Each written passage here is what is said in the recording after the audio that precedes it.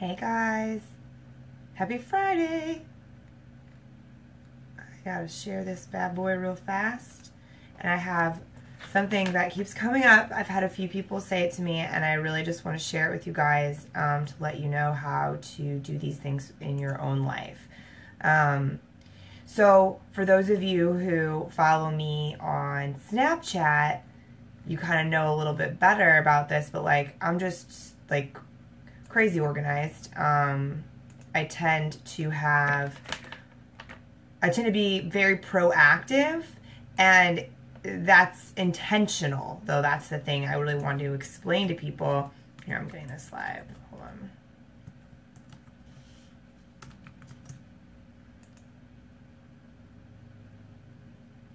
Okay. Anyways, so I've had some people say to me, oh my gosh, like I think that it would be so exhausting to be so organized. Like, how does that not like drain you? Or how are you so on top of things? You know, I think, oh, it'd be great to be as organized and proactive as Jamie is, but it'd be exhausting to get there. So there's a couple things that come to mind. So first of all, I am crazy organized. It is like a gene that I have. I think that my brain operates the way that it is, with like attention to detail and stuff, and that's why I'm a project manager. That's why I'm a productivity expert. Like that's where that stuff comes into place. But what I want to explain to you guys is me being really, really organized and like things flowing really well for me like 90% of the time, and not having a lot of like hiccups and shit like that. Are we connected all right? Okay. That's very intentional. Meaning there's a lot of work that goes into it. So when someone says to me, oh my gosh, you make it look so easy, I'm almost offended, because it's like, no dude, like it's not easy at all, actually. It is now. I'll say that now it's not as frustrating for me, but I still veer off course sometimes with it and have to jump back on, but it's not easy. There's a lot of time that has gone into creating the processes and stuff that I have now that are now easy for me, and now don't, meaning they come naturally to me. I don't spend a ton of time freaking out about being organized, because it is now normal to me. It is a natural habit. It is a natural way for me at this point. So I really wanted to talk about this because this didn't happen by accident. Like, I strategically planned for things to turn out the way that they've turned out. This is the same thing I do for every client that I have. You know, they bring me into their business and they have all of these pieces, and none of it's organized. Well, what I'm able to do is kind of see the big picture and see how I want it to be in the long run, or how they want it to be in the long run. And then we put in a hell of a lot of effort and work and back work and tweaking and, you know, whatever the case may be, to get it to the point where it's flowing and it looks to be so easy and streamlined and, you know, just flowing with ease. Well, it takes a lot to get you there. So I wanted to record this real quick because I know a lot of people think that, oh, there's no way I could ever be that organized or on top of things. Well, no, you can be. You just have to choose to be. So I am having a little bit of a connectivity issue, I think. Oh, we're just going to roll with it. So hopefully you can hear me. Hey, Larry. Yeah, being organized does make you super productive. That's why I try to explain to people, really help them figure that out. And it's even just being organized with your thoughts and your time. So I wrote down a couple of things to kind of go over with you guys on how I really like flipped this switch and made this happen to where like this stuff is now does flow with ease, because I had very, very intentional action for a while to get it to that spot.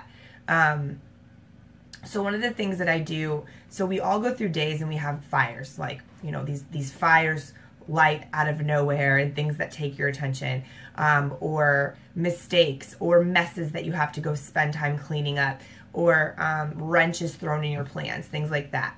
Now, obviously some of those things are always going to be beyond your control, and then just how you handle it when it does happen is the key thing there.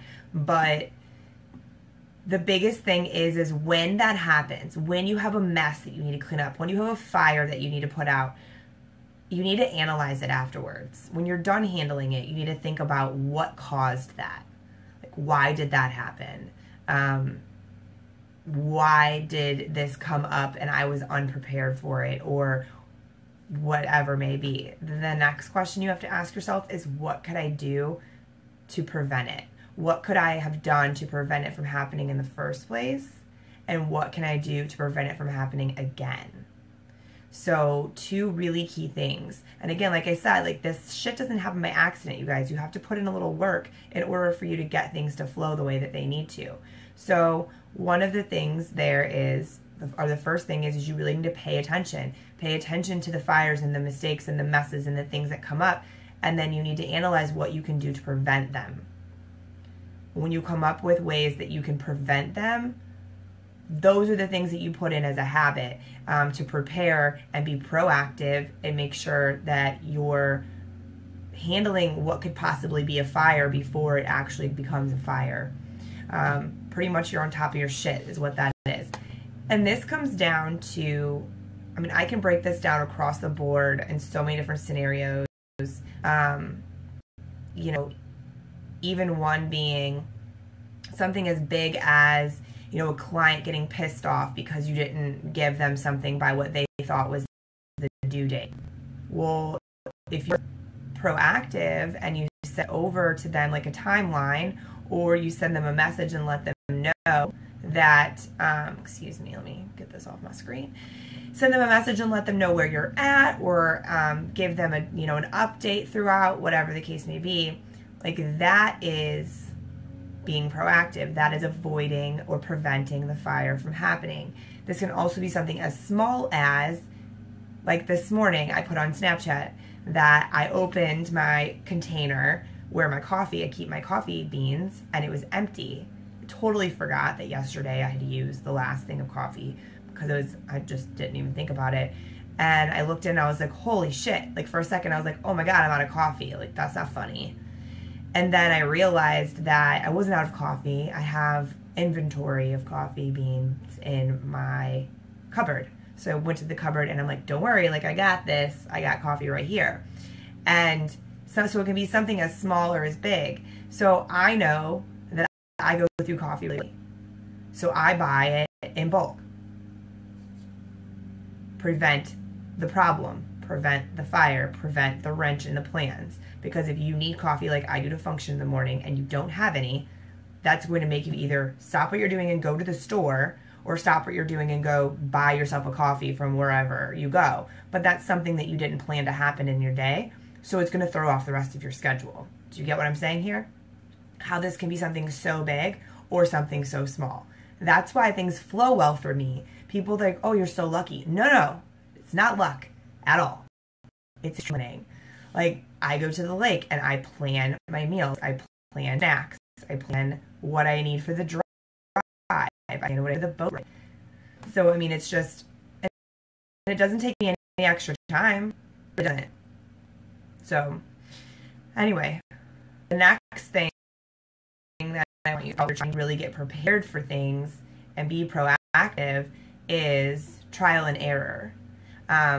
This doesn't happen overnight. You don't create a perfect plan overnight. That's just not what happens. It's very easy for people to get discouraged and wonder, okay, well, what the hell? You know, I tried this plan or I tried this schedule and it didn't work. And then they just give up. There's no such thing as a perfect schedule, especially not the first time around. Or a perfect plan. It takes trial and error. So you have to actually stick to the deal, do what you wrote down or do what you said you were going to do, and then if it doesn't work out right or doesn't work out the way you want it to, analyze it, flip some things around, tweak it if you need to, and move forward. But it's a trial and error based thing. That's what you have to understand. So always keep that in mind. Don't get discouraged. Keep at it, because if you don't keep at it, it's never going to be perfected and it's never going to run smoothly. So big thing there. So coming into this proactive stuff, the next thing I wanted to talk about, how do you be proactive? Like, I say that a lot and people are like, I don't know how to be proactive. And I'm like, well, you need to pay attention. In order to be proactive, you need to pay attention. Meaning paying attention to what's happening, what's not happening, how you feel, how you want something to be versus how it actually is.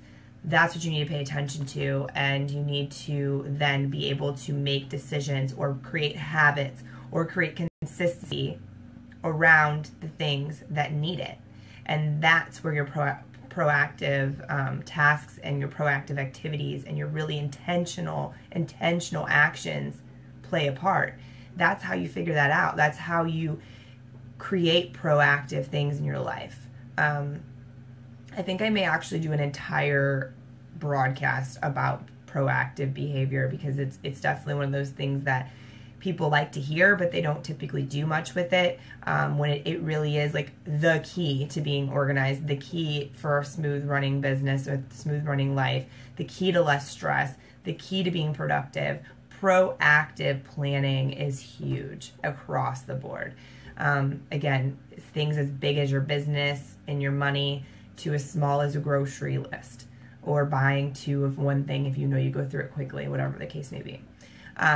So those are the really quick tips that I have for you guys. And I want you to know that doesn't happen overnight, and being prepared and being really organized, it takes work.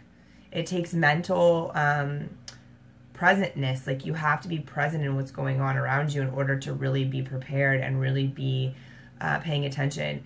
And this goes across the board in every part of your life. And, you know, your safety, even, for God's sakes, like your car, your safety if there's a bad situation with you, you know, wherever you are, or with your family, or your eating, or whatever the case may be. So it goes across the board. So I just wanted to jump on real quick, because that had come up a couple of times with people saying, oh, you make it look so easy. You're so organized. It just works. And I'm like, yeah, but it's not easy. So hopefully this helps a couple people. If it does, let me know. Comment below. I'd really love to hear what you have to say. Give it a thumbs up if you like the message. And thank you guys so much for tuning in. Enjoy your weekend, and I will talk to you all later.